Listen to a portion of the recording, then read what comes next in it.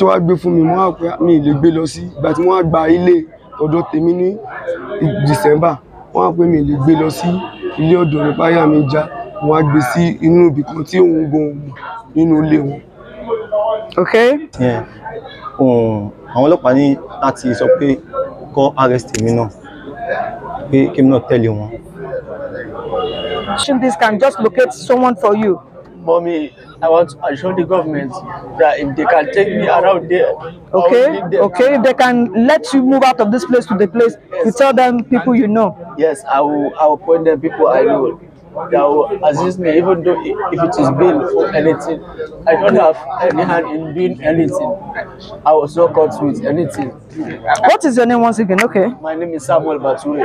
I want to ask a question.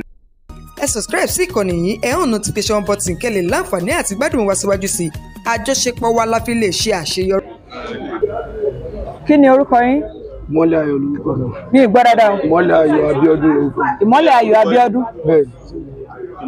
Ọmọ Ògbó ni yín? Ọmọ Abẹ́òkúta ni. Apá Abọ́lá Abẹ́òkúta. Ìlúgùn. Abẹ́òkúta. Ìlúgùn. How old are you? 24. 24. 24. Ìyàwó yín ńkọ́? Ti marry. Ẹ ti marry. Ẹ ti bímọ tẹ́lẹ̀ ṣá? Iṣẹ́ wo lẹ ń ṣe? Student ni ọmọ school DS Adégbèrú. DS Adégbèrú. Ibo ni ẹ wà? Ìtorí. Ìtorí. Ẹ ń kọ́ ṣalumílíọ̀? Mo ti kọ́ ṣalumílíọ̀. Tẹ́lẹ̀. So iṣẹ́ wo lẹ ń ṣe lọ́wọ́lọ́wọ́ báyìí? Mo mi ṣiṣẹ́ kọ̀ọ̀kan. Ẹ ṣe kọ̀ọ̀kan. Ṣalumílíọ̀ tẹ́ kọ́ tẹ́lẹ̀ kí ló ṣẹlẹ̀ tẹ́ ẹ ṣe? Mo ìgbà tí mo wà ní Abẹ́òkúta. So ẹni tí ó ṣe mí sí ẹyẹ máa ń bá mi fa ló máa ń tírètì kó tó ṣe mí náà nígbà tó dẹ̀ ṣe mí tán mo á sá lọ sí kíní Ṣàngó so fúnra mi mo fi lọ sí ibi tí mo ti kọ́ṣẹ́ yẹn. Alumílíọ̀ yẹn. Bẹ́ẹ̀ ni ìgbà tí wọ́n á rí pé nìyẹn ti kú so padà kún 2020 so táìmì ẹ̀ mo á fi padà wá sí Abẹ́òkúta lẹ́kọ̀ọ́. Ó yá nísàn kí ló ṣẹlẹ̀ tẹ́ fi délé wéran? Mo wà ní October last year náà pass out student school wa so ìgbà tó ń padà sí ilé ó wá pé mi wá ní kí n pàdé òun ní pápá bó ṣe wá ní kí n pàdé òun pápá ó wá ní pé kí n gbà kí n gbóhùn tọ́jú ẹ̀ bí bóyá gbà tó ń bá wa ó ṣe gbé fún mi àyà mi já pé mi lè gbé nǹkan báyìí dání bọ̀ kò ṣe ó ní pé ṣé kó wà máa. Kí ni nǹkan tó gbé fún yẹn gangan? Ó gbé ìbọn fún mi. Ìbọn lẹ́nu mélòó? 2. Ok, tẹ̀síwájú. bó ṣe wá ní pé mo ṣe wá ní pẹ̀lú báàgì yìí náà ló ṣe gbé fún mi wọn ọ̀dọ̀ òun dẹ̀ ni mo scott sí. Ọ̀dọ̀ ta ni? Ọ̀dọ̀ rẹ̀ mi ni. Kí lórúkọ rẹ̀ yìí yẹn? Nurudin Ayọ̀dèjì. Ó yá tẹ̀síwájú. Ọ̀dọ̀ ẹni mo scott sí ní ìgbà yẹn so bó ṣe wá gbé fún mi mo wá pé mi lè gbé lọ sí ìgbà tí wọ́n á gba ilé ọ̀dọ̀ tèmi ní December wọ́n á pé mi lè gbé lọ sí ilé ọ̀dọ̀ ní báyà mi já wọ́n á gbé sí inú ibì kan tí òun gan nínú ilé wọn. Okay. So ìgbà yẹn ni àwọn ọlọ́pàá dẹ̀ mú mi ní fọ́ so bọ́dẹ̀ ṣe mú mi fọ́ tó ń tọ́ṣọ̀ mi wọ́n á fi sọ́pà ìbọn tó wà lọ́rẹ́ nìkan ló gbé. Kí ló ṣẹlẹ̀ nífọ̀ yẹn kọ́lọ́pàá tó mú yín? Wọ́n ní pé ọmú mi ọwá ní ṣe bí kọ́tìsì ní. Apá àbọ̀nà ti mú yín kọ́kọ́ máa ṣẹlẹ̀ ládùúgbò yẹn kan tó mú yín ṣé wọ́n lé wá mú yín àbí báwo ló ṣe? Mo ti fẹ́ na oúnjẹ ní ọwọ́ ọ̀rọ̀lẹ̀ ìjáde ní June 12 fún rẹ̀ mi ìṣẹ̀lẹ̀ ògùn tán mo wá ní kí n ra bottle water àti oúnjẹ ní hòtẹ́ẹ̀ tó wà ní ibi tòsí ilé mi ibẹ̀ ni wọ́n ti dé. Ok, náà fi wá mú yín yẹn ṣùgbọ́n tó wà ní tarogate ilẹ̀ fi wá sọ fún ọ pé ìbọn wà ní Abẹ́òkúta o. No, ní Ifọ̀ pé bọ̀ kò ṣe mí nínú ok kò dẹ̀ sí ní ibi bá so mi dẹ̀ mọ location student ni èmi náà. Bọ́ gẹ́gẹ́ bí wọ́n ṣe sọ wọ́n ní ìbọn yẹn pé kì í ṣe pé kàn gbé sílé wọ́n lè bá fi ń ṣe àwọn iṣẹ́ yẹn lẹ́ẹ̀kọ̀ọ̀kan tójú bá pa fírí. Iṣẹ́ kọ̀ọ̀kan tó kó sí kọ̀ọ̀kan náà láti gbà tó ti gbé fún mi.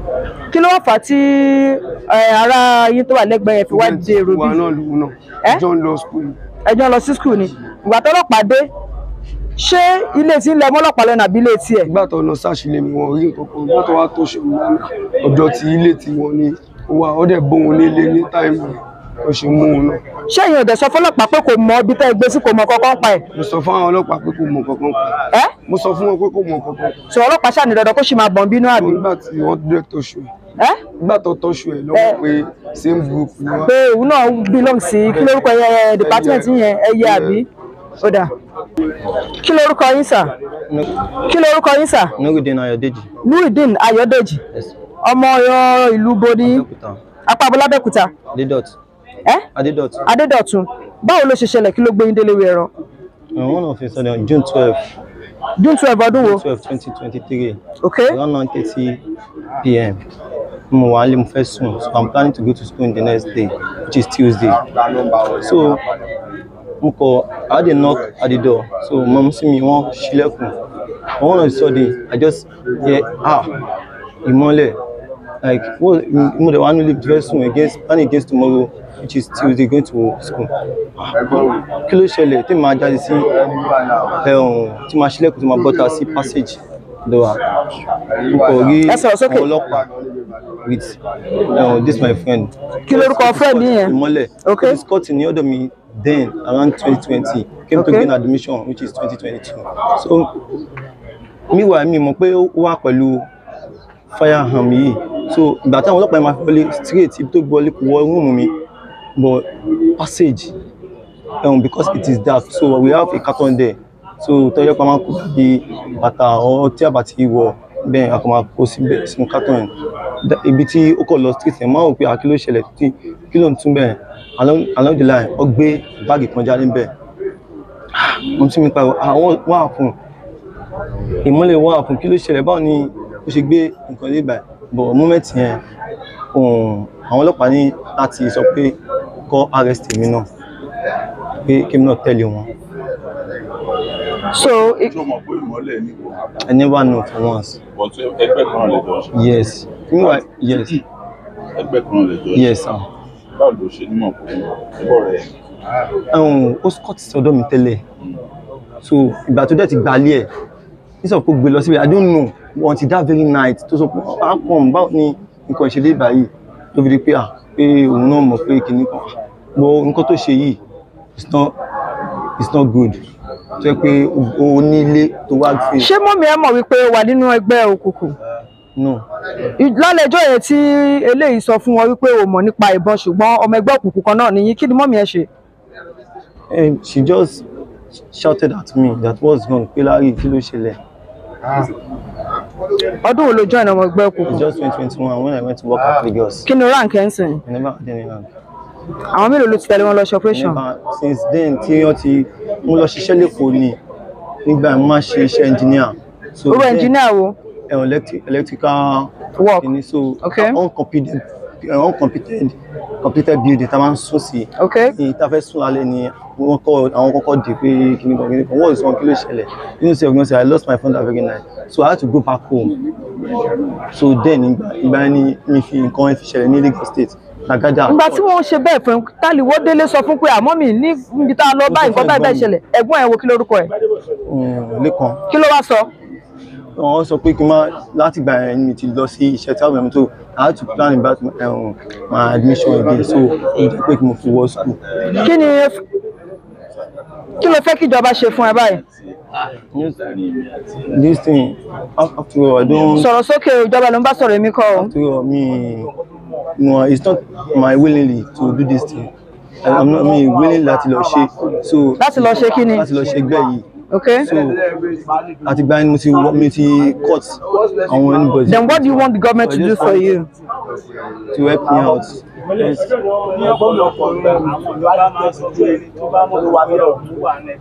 Tó dẹ̀ fẹ́ jáde bóyá ó mọ̀ láti wọ́n lẹ̀ jáde kó sọ máa mọ̀ kí ló dé tí ìmọ̀ kó fẹ́ jáde. Mi ò kọ́ sí. Ó sọ pé ibi tó ti ní ṣe tí àwọn lọ ṣiṣẹ́ bẹ́ẹ̀ni. Balódò pé kí ni ẹ kò tẹ́ lọ́rùn wọ́n ṣe ṣe yẹn lọ́dọ̀ tó lọ sọ́dọ̀ àwọn ọlọ́pàá tó lọ́dọ̀ pé ìbọn tó àwọn ìbò wà nínú ẹgbẹ́ wa fẹ́ rìn náà tó lọ́gọ́ ọlọ́pàá. Me do fair any other state, so that's why I just tell my own brother. No.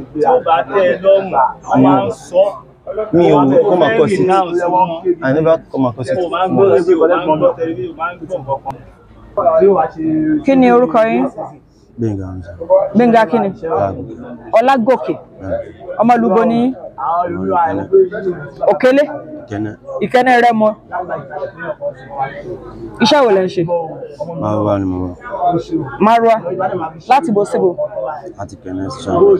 Ìkẹ́nẹ́ sí Ṣàgámù. Ìyàwó yín ńkọ́? Ó wà.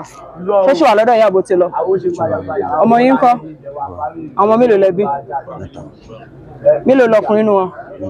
Méjì. Ọlọ́run á dáwọ́ sí àwò tiwa náà.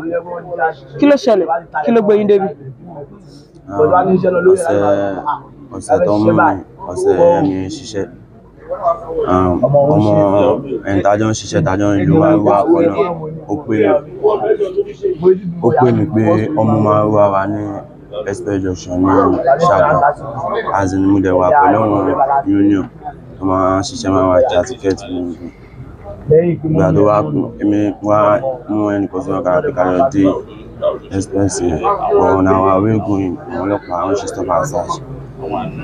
Èmi tí mo ní any intention about the tension something, mo kọ̀ dúró. Ẹni tó wà lẹ́yìn mi ti sá lọ. Méjọ́ tí ń bá mi jáde pé kíní kan ní ìṣe kankan, wọ́n search gbogbo ara mi wọ̀ ní kankan.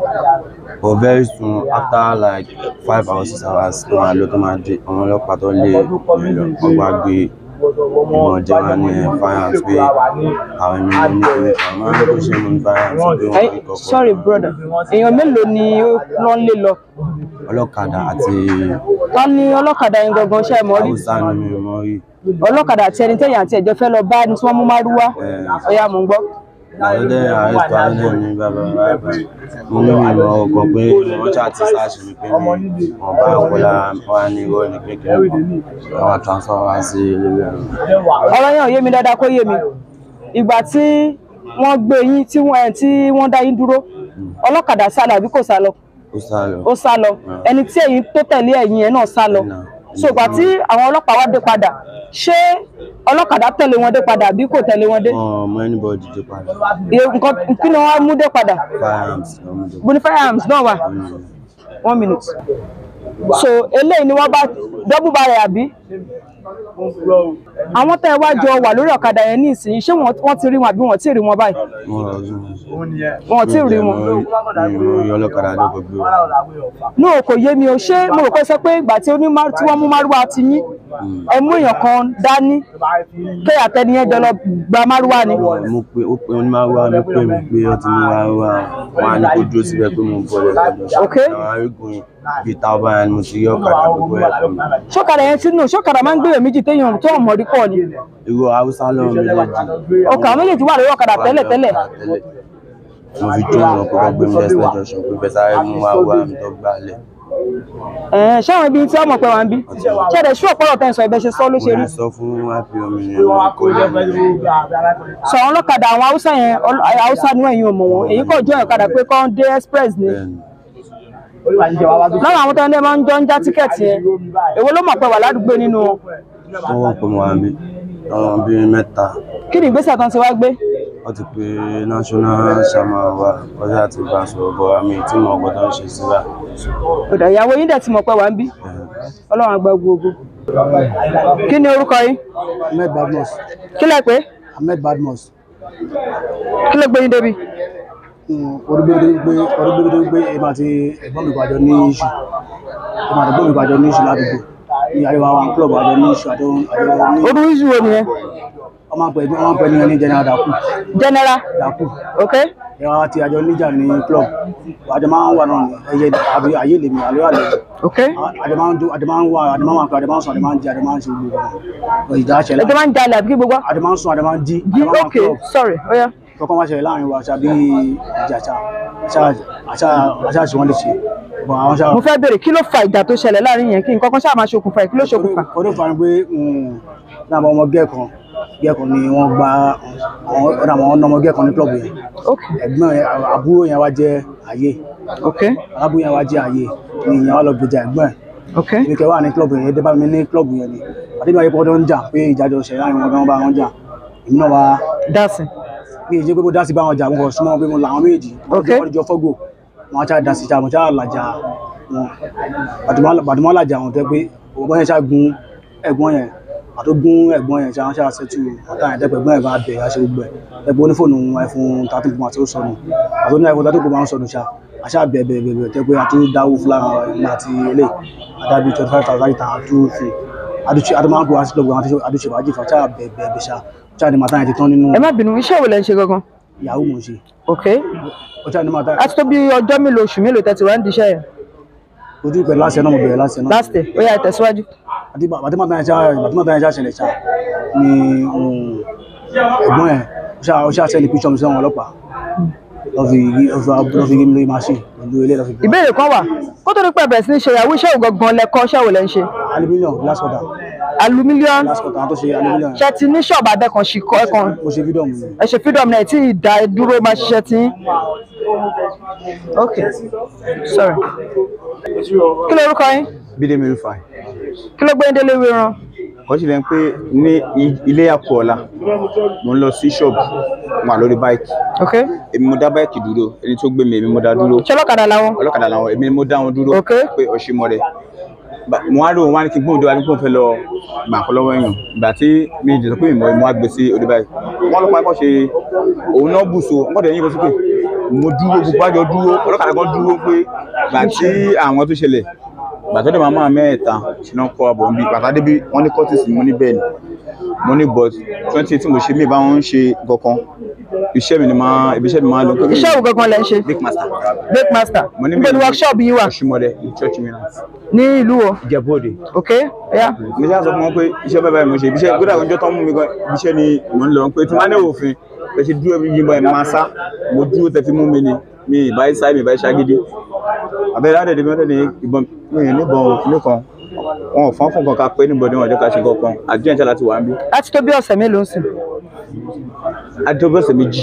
Tẹ́tí wà ń bí. So family kankan mọ̀ pé wà ń bí báyìí? Mo kí wọ́n wà ń bí o. Ó yẹ fún mi ládùúrẹ́sì ẹ̀ sàdúrẹ́sì sórí kámẹ́rà. Phone number mi wọ́n yìí pé. Phone number àbọ̀ address ká sọ pé àwọn tó ń wo kìíní ìfẹ́ wọn pa. Mo jẹ́ ká ẹ̀pẹ́ nìyẹn láti lọ sádùúgbò ẹ̀ ká lè sọ fáwọn ẹbí ẹ̀ pé ó wà nílé wẹ̀rọ. Ìmọ̀wú ni mo ń gbé níjẹ̀bú-Òde. Nọ́mbà 32 Adéfisàn níjẹ̀bú-Òde. Mo lè mi gbé. Ìmọ̀wú mo jẹ́ kó débẹ̀ ni. Kí lórúkọ tọ́mọ̀ yìí sí ládùúgbò yẹn? Bígì. Bígì ẹ̀yin kọ́? Ahmed. Okay. Wọ́n jẹ́ ká pé family wọ́n jẹ́ ká pé family ọ̀kan mi anybody pé mo wà ń bí. Dàkú ẹ̀. Dàkú òkè dàkú tó fi. Jàkú. General Dàkú nìkan bá yín bẹ̀. Okay. Ó yá ṣé ọ̀kadà tó gbé yín náà ló gbé kò ní ìkọ̀kan nù ẹ̀. Ó ní báyìí máa ń wá báyìí. Ó wà ní Ìjẹ̀bú-Òde lọ́balẹ́ndé. Lọ́balẹ́ndé òkè látọ̀ Ọbalẹ́ndé lọ ti transfer yín padà síbí. Wọ́n jẹ́ ká dúró ara wọn tẹ̀ jẹ́ ká dúró wọn gbọ́ àbọ̀dà rẹ̀ tì ní. Síbí ọ̀dẹ̀ tí tó bí ọ̀sẹ̀ méjì àbí. Èní ló pọ́sẹ̀ méjì. Kí lè ní Tuesday ló pọ́sẹ̀ méjì. Ilé akọ̀lá náà ti mú wa. Ọdún ti láàárọ̀ tí wọ́n lọ ṣọ́ọ̀bù. Ọ̀dà ẹ bá mi fún mi ní àdírẹ́sì àdúgbò yẹn lẹ́ẹ̀kan sí. Ìmọ̀rú ni mò ń gbé. Ìmọ̀rú. Wọ́n ta tú Adéfisàn. Ẹ fún àǹfààní ẹ̀yin tẹ́ bá lórí ọ̀fẹ́ láti máa wo fọ́nrán yìí.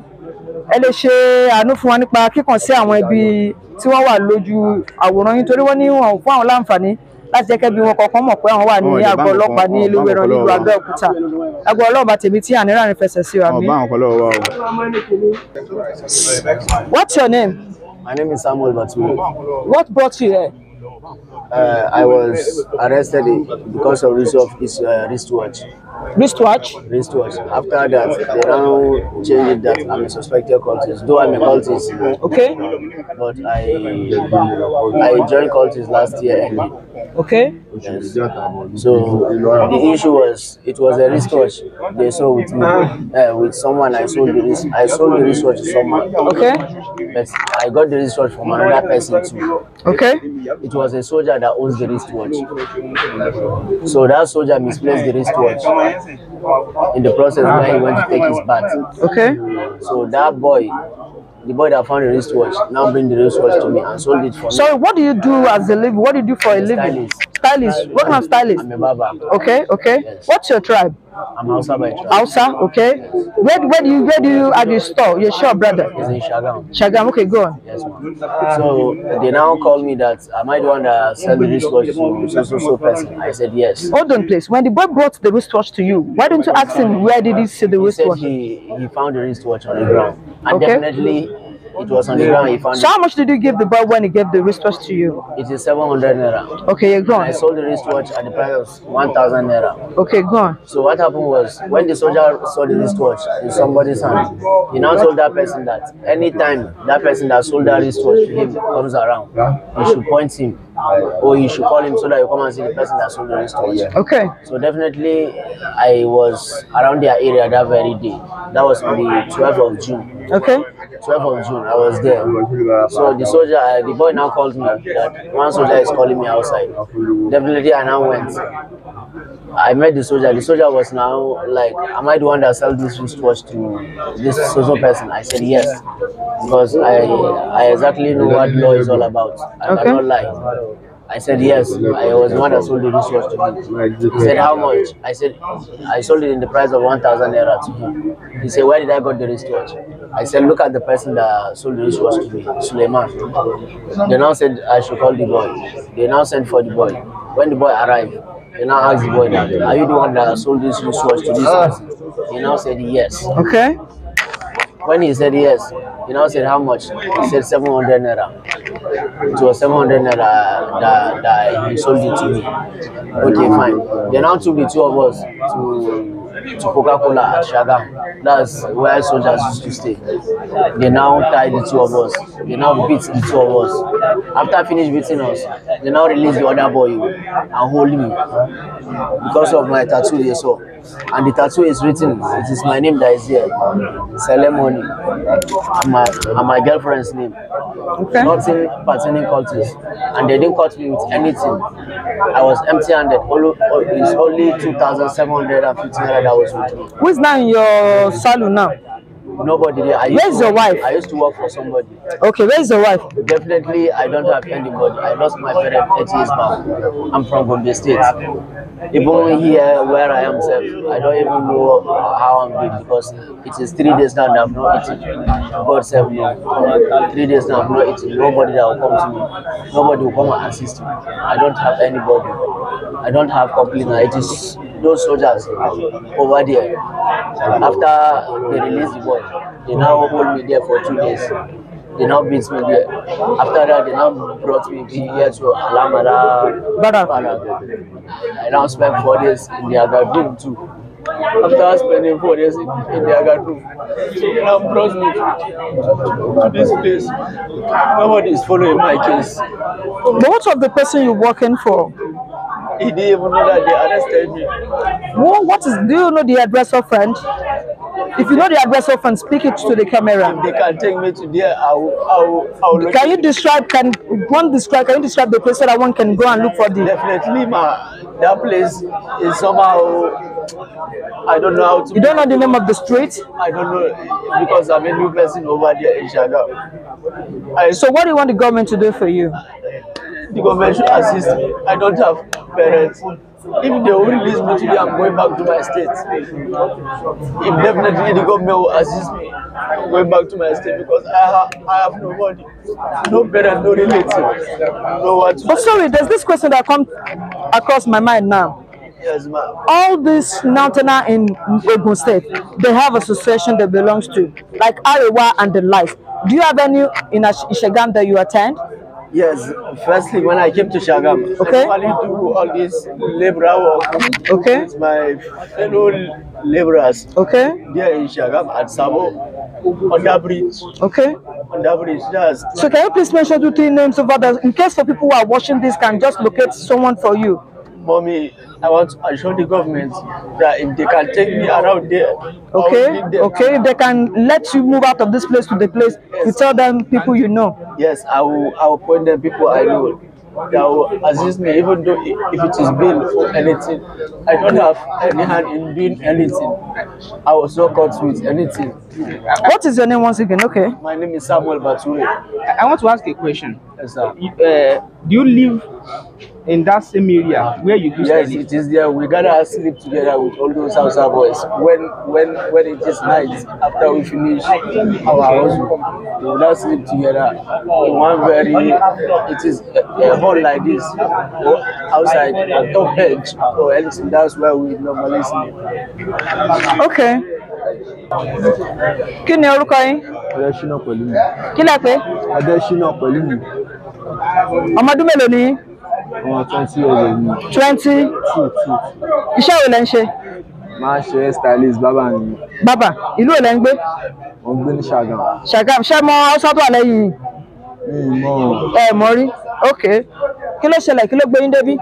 nǹkan tó ṣẹlẹ̀ ní on the 17th of June èmi àti mò ń bọ̀ láti ibi tí mo ti lọ gẹrun fún èèyàn so mi wá ń bọ̀ àwọn èmi nìkan ni mò ń dábọ̀ mo gbé báàgì clipper mi sọ̀rọ̀ so mi ń lọ àwọn customer méjì kan wá pè mí gbà pé a dẹ̀ wà níbi after 6 to 7 níjọ́ yẹn so àwọn ọ̀rẹ́ mi àwọn customer méjì kan wá pè mí wá ní àpé ṣé màá lè ráyè wá báwọn gẹrun ní ìjọ kejì ọ̀rọ̀ yẹn la jọ ń sọ lọ so bí màá kan ṣe yọ nìyẹn bí màá yẹn ṣe yọ máa yẹn wá pè mí so bí màá yẹn ṣe pè máa mi ìdẹ̀ mọ́ máa yẹn rí mi rírí so máa Mr. Man kí ló ṣẹlẹ̀ ó ṣàní pé kí n wá máa kà kí n wá kẹ̀ àwọn tó wá dó lẹ́gbẹ̀ẹ́ mi ẹ̀ ṣáà wá fún ẹni voice pé kí ló ṣẹlẹ̀ so next man mú ìwà rí súnmọ́ máa yẹn wá fẹ́ àjákì mi so ṣáàdì pé màá tẹ̀wájọ ń jà èmi àti máa yẹn pé kí ló ṣẹlẹ̀ pé àṣeyẹ ọlọ́pàá ni máa yẹn so ó ṣáàdì pé jọ yẹn wọ́n ṣàgbé mi dé station bàtà dé station ní Ẹwọ́lúwo police station bàtà débẹ̀ wọ́n béèrè nǹkan tó ṣẹlẹ̀ mo sọ fún wọn pé máa yìí ló pè mí pé ó fẹ́ drag mi pé mi ì mọ́ rí tí wọ́n ṣàbà settle kéèsì yẹn jẹ́ wọ́n fi mílẹ̀ níjọ́ kejì pàtó di Sunday on the 25 June mo wà nínú àdúgbò mi mo kò dúró ni torí pé mo ní dread torí pé dread wà lórí mi so wọ́n mú mi wọ́n ní pé èmi mo lọ bá adé mo kò jà and máa yẹn dẹ̀ they dismiss police ṣe ń gbọ́ máa yẹn dismiss police ni torí pé ó máa ń mú gogoro kiri mo tẹ̀ mọ́ rí ó máa ń mú gogoro kiri ní bus stop Ṣàgámù so àwọn next àwọn anticotis wa mú mi wọ́n ní pé mo bá adé mo kò jà kó tó gbé mi dé ìgbà yẹn nìyẹn àti ìgbà yẹn dẹ̀ ló mo dẹ̀ sọ fún ọkùnrin. ẹgbẹ́ olùwọ́ ṣe. ẹgbẹ́ ayé mi ṣe. ayé. bẹ́ẹ̀ ni ma. láti ọdún wo ló ti ṣe. àti 2018 mo ti ṣe wọn. kí ni ránkì ẹ báyìí. mi ì ní ránkì kan. bọ̀ operation mélòó ló ti tẹ̀lé wọn lọ ṣe wo ló ṣojú ẹ̀ gangan gbogbo operation yẹn. mi ì ṣe operation kankan mo ẹ̀ṣẹ̀ dé sí Ṣàgámù ni Ghana ni mo wà tẹ́lẹ̀ mo ẹ̀ṣẹ̀ dé ni so mi lè máa gbé pẹ́ láwọn ọmọ rẹ̀ ọ̀rẹ́ mi kan ló wá pè mí lónìí náà pé mo mọ stylist ń ṣe mo máa ń lock dread mo máa ń bá wọn lock dread mo máa ń gẹrun mo gùdù gan so ọ̀rẹ́ mi yẹn ló wá pè mí kí n máa bọ́n Ṣàgámù pé kí n máa bá àwọn ọmọ Yahoo yẹn gbé kí n máa bá wọn máa ṣiṣẹ́ díẹ̀díẹ̀ iṣẹ́ tí mo ṣe nìyẹn kó tó dẹ̀ lùdì nǹkan tó ṣẹlẹ̀ nìyẹn. kí ló fẹ́ kí ìjọba ṣe báyìí. bẹ́ẹ̀ kí ìjọba ràn mí lọ́wọ́ nítorí pé mọ́mì mi ti kú so dádì mi nìkan ló wà dádì mi dẹ̀ rè wọn ò níṣẹ́ lọ́wọ́ ojoojúmọ́ gan lọ́ fi ké kò sí nǹkan tó fẹ́ ṣe bí ọ̀rọ̀ bẹ́ẹ̀lì ni. kí ló sì wọ náà join Curtis ọmọ kọ́rọ̀ Curtis náà fi mú ẹ débi báyìí. ọ̀rọ̀ Curtis tí mo join nìyẹn ìgbà yẹn ìgbà tí mo wà ní school. school wo kí ló kọ́ school náà. ní Maryland Immaculate Comprehensive High School so all of a sudden wọ́n sọ fún wa pé a fẹ́ lọ birthday ni so àwọn ọ̀rẹ́ mi yẹn wọ́n sọ fún wa pé a fẹ́ lọ sí birthday ni tẹ̀lé wọn join lálẹ́ ọjọ́ yẹn so mi mọ̀ kọ́ fẹ́ lọ initiate nǹkan tó ṣẹlẹ̀ yẹn wa. ẹ̀gbà tí wọn náà dẹ̀ dípò láìpẹ́ kí ló tí wọn náà ṣe bọ́ síta kó mọ̀ kó ṣàfidáfìs pé o ò ṣe ẹgbẹ́ yìí mọ́ o. mi wà lẹ́lẹ́dẹ́ bẹ́ẹ̀ ni ó ṣẹlẹ̀ yẹn. ó dà Ọlọ́run á jẹ́ wa gbára ẹ̀ o.